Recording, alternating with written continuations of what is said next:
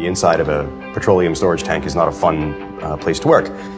They're very dull, dirty, dangerous areas. The midstream oil and gas industry, inspection technology's been pretty much underserved by automation and robotics. The market told us more than anything that they really needed advanced automation to help with these inspections. It's one of these things where a robot can help do a job as well as a person might do and bring back maybe a superior data set. First prototype, first article is called SR1. So a service company would take the robot is then lowered into the tank, and then once there, it basically navigates around the tank and moves along much in the way like you see them sort of mow the lawn at a baseball park, right? Just back and forth and back and forth, and it just scans the floor, measuring the thickness of the floor as it goes. Being a startup, you know, you have to move fast, right? That's the number one most important thing. Move fast, move accurate, right?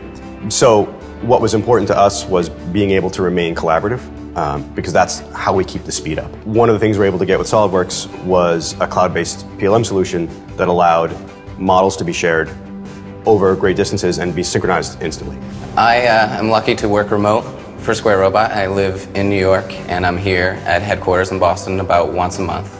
The PLM services has allowed us to share CAD data back and forth so that Sarah's models, both subassembly parts, can quickly integrate into that top-level assembly. Square Robot doesn't have any servers. We basically use everything cloud-based. Previously, we'd have to communicate on a regular basis and let each other know I'm working on this specific part at this specific time. With the new 3D Experience platform, it's a lot easier to see who's got what parts reserved and who's working on what, and you can see when it was last updated. It's drastically faster to get simple changes shared. Sarah can upload an update, and I can hit refresh and pull down the new model instantaneously.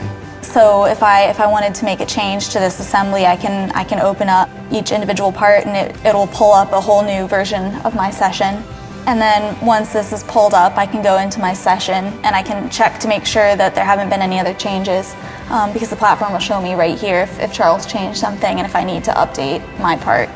So if I decided to go in and I wanted to change the size of this hole, I could go in and easily change it to a different size. She just notified me that she's made the changes. I can open it up. At this point, you can see that the status, I have an outdated model. There's a more recent version, so I can get revision. And then here you can see that the hole size did increase from the previous version. So in the PLM Services platform, there are bookmarks, which allow us to organize each of the parts. We like to put at least one bookmark, 2 parts. So like the off-the-shelf components, you know, miscellaneous hardware, sensors, they all fall into some category, maybe navigation. It allows us to quickly search a category of parts for multiple SolidWorks parts and assemblies. This is the PLM Services Lighthouse community, where you can post ideas or questions about the platform. So you can scroll through and see, this is one I posted. It's gone through a couple different stages at this point. It was recognized as a new enhancement. It was under review from the SolidWorks team, and now it's a planned future improvement. So it's kind of cool to see the community recognize your idea. I definitely have posted in the community. It's been very helpful, especially with like figuring out features and how they work. If somebody else has a question that I also have, it's been very helpful.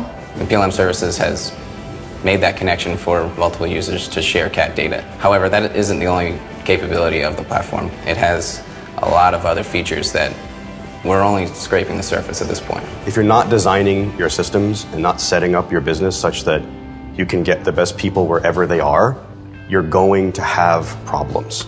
And tools like a cloud-based PLM services solution help you get there, and you want to get those problems out of the way, because that's a problem you can solve, so solve it.